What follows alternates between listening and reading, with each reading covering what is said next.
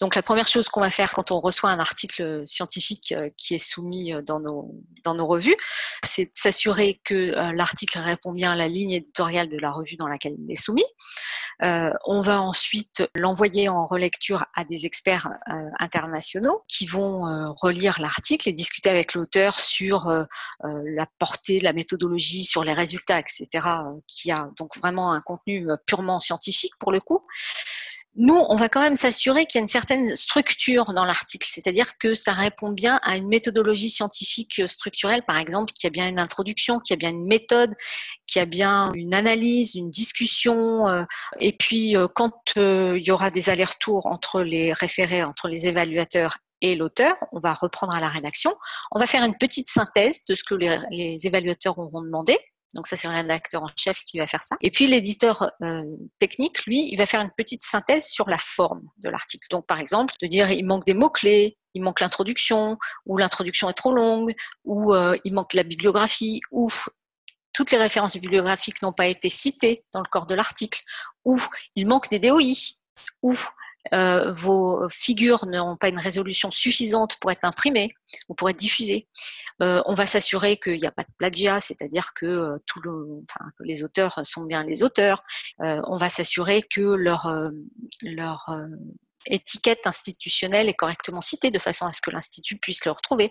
On va s'assurer qu'ils ont bien un identifiant, ces auteurs, de façon à pouvoir effectivement traquer leurs publications et pouvoir se permettre de s'assurer qu'elles sont bien cataloguées par la suite, donc bien diffusées.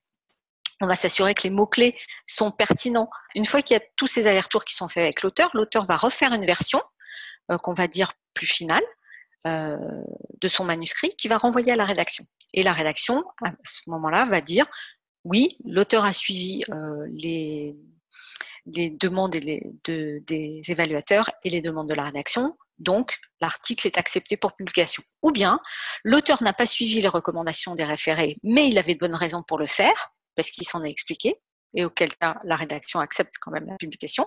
Ou bien, l'auteur n'a pas suivi les recommandations de la rédaction, et donc on refuse de publier l'article, et donc on s'arrête là, et on ne publie pas. Si on accepte de publier l'article, à ce moment-là seulement, l'article arrive, l'article ou le manuscrit, c'est vrai aussi pour un livre.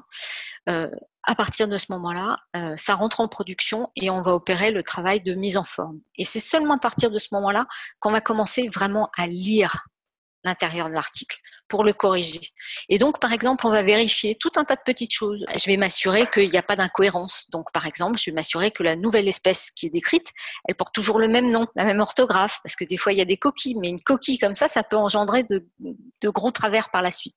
Je vais m'assurer de tout un tas de choses comme ça. Je vais mettre en page correctement. Je vais refaire relire une dernière fois à l'auteur. Si j'ai des questions d'ordre scientifique, je peux me retourner vers l'éditeur en chef de la revue ou de la collection pour soulever des points particuliers.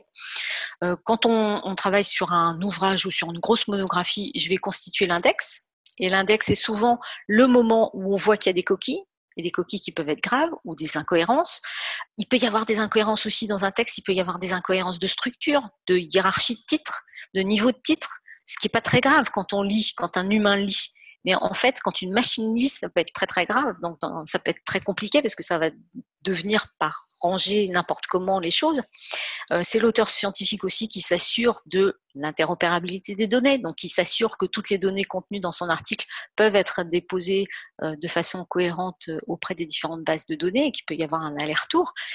C'est l'éditeur encore qui s'assure que l'article est correctement diffusé, donc qu'il paraît bien à date fixe, à la date où on a dit, partout sur tous les canaux de médias, donc dans toutes les formes de publication auxquelles on s'est engagé à publier, ça peut être en électronique comme en papier. C'est aussi l'éditeur qui s'assure de la pérennité de cette information, qui s'assure qu'elle est bien conservée, s'assurer qu'on pourra toujours lire cette information dans 100, 200, 300 ans. C'était vrai avec le papier, avec l'électronique, on est moins sûr. Et puis même au-delà de la pérennité de l'information électronique, on est moins sûr de la pérennité de l'information papier, parce qu'aujourd'hui, on est passé à l'impression digitale. Et l'impression digitale, elle n'a pas le même recul que l'impression offset qu'on pouvait avoir avec les mêmes encres, etc. Donc, on n'est pas si sûr que ça, que dans 100 ou 200 ans, on pourra encore lire ces articles. Donc, on a vraiment aussi une obligation de pérennité de cette information et de s'assurer qu'elle est correctement diffusée. Voilà ce que c'est que le métier d'un éditeur scientifique.